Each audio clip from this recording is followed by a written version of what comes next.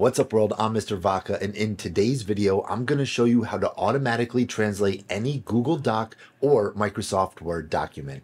So if you go to your Google Drive and open up the Google Doc that you'd like to translate, all you need to do is go to the left-hand side where it says Tools, and then you're going to scroll down to where it says Translate Document.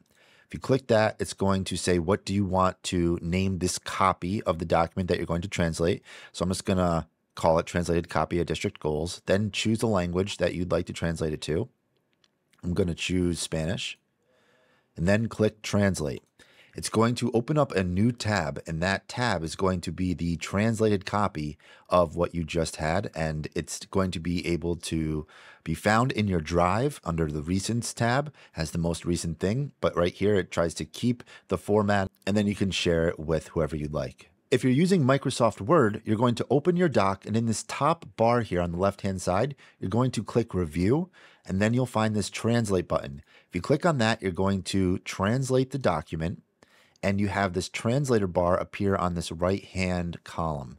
You're then going to choose which language you want to select. We're going to turn this into Spanish, then click Translate.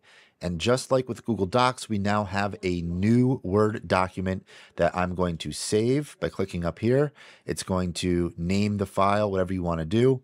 Choose your location, click Save, and you're all set. And that's about it. Hopefully this video helps you out. And if you have any questions, leave them down in the comments box below. And if this video helped you out, hit the thumbs up button and subscribe because it helps the channel a ton. Most importantly, don't forget to work hard, play hard, and I'll catch you next time.